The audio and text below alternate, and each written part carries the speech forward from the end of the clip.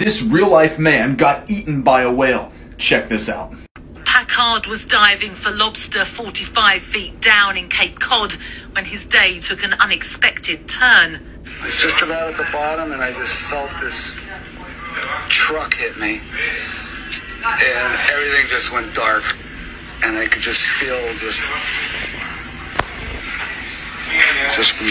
hard stuff all around me, like, and I just thought, did I just get eaten by a white shark? And I said, no, I don't feel any teeth. And I said, oh my God, I'm in the mouth of a whale. That's pretty wild. Hey, if you're a Christian and you love Jesus, like and share this video and go check me out on Instagram at Talon.Michael for more content. I love you.